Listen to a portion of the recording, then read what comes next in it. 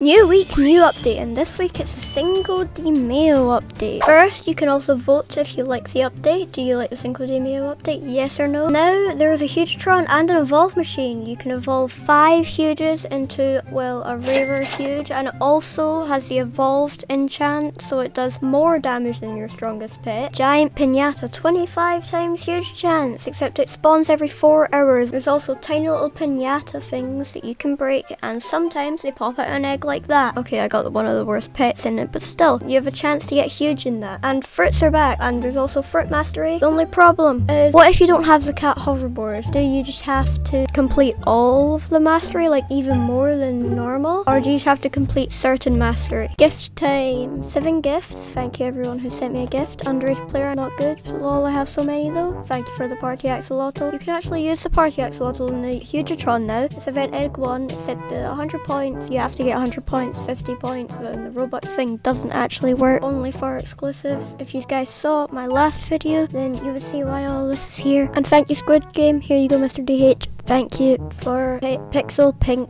Slime. The diamond mine also got a buff, but yeah, it's still not great. And they also removed the chest in the middle, it's only in the last area. Now I'm going to wait for this giant pinata. Boom, there it is, 75 SX. Well, it is a lot, but every time you break it, it respawns until the whole hour is up. Subscribe for a free huge.